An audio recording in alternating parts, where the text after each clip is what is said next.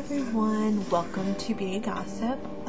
Forewarning, my husband's still playing Xbox 360 Live, Gears of War 2 co-op online with his friends, so you'll hear him in the background. But I thought I'd do a video to show you guys, since I am a hairstylist, some of my tools, my shears, my razor I use, things like that, as in shears and razors. This is the bag I keep them in. I always keep them with me because you never know when you need to do a haircut.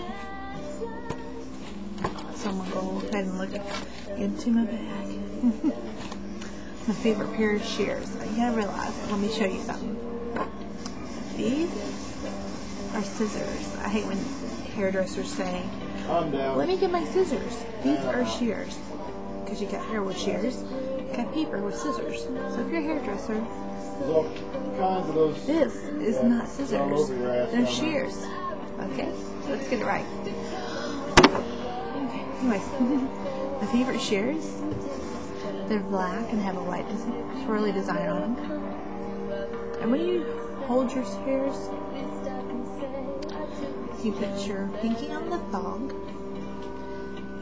you put your thumb down here, and your ring finger up here. Now when you're cutting hair, just a quick education about it, you're always going to move your thumb so your top hand stays still. Okay? And when you palm them, take your thumb out, palm them like this.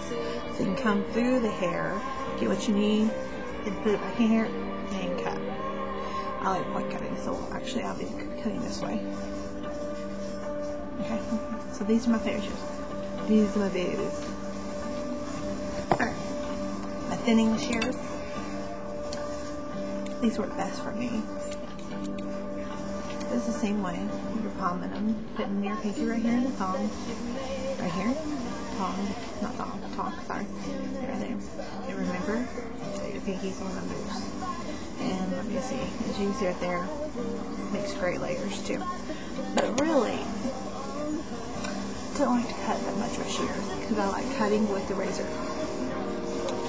And when I tell clients, you know, I prefer cut with razors, they think I'm going to show them bald because they're thinking a razor is, no, it's not clippers.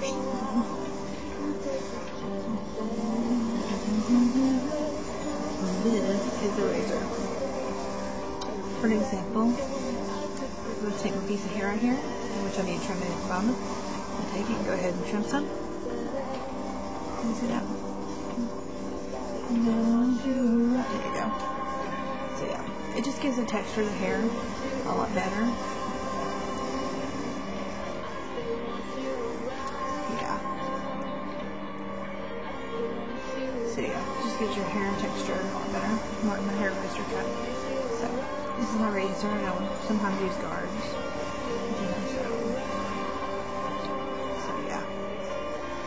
You still got your tongue, and then your thumb goes at the bottom groove, and then you hold it just like this.